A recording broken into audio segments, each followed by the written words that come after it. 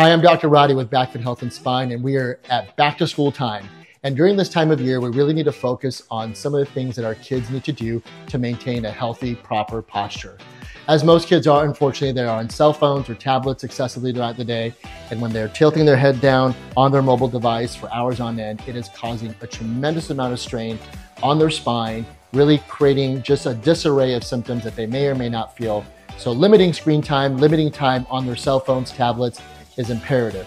Another thing that's really common is kids are working on laptops. They're not sitting at a desk properly. They're putting their laptops on a pillow or laying on their stomach while they're on the couch working on their homework on the laptop. That is the absolute worst. They should be sitting at a nice, proper desk, ergonomics to be taken in consideration to minimize any excessive strain on their bodies. The last thing is exercise. Kids need to be active. They're sitting several hours throughout the day at school. They come home and they're sitting. So try to get your kids active, try to get them involved in clubs, sports, whatever they enjoy. They need to be out there, expending their energy and really making sure that their body's moving to live a healthy and happy life.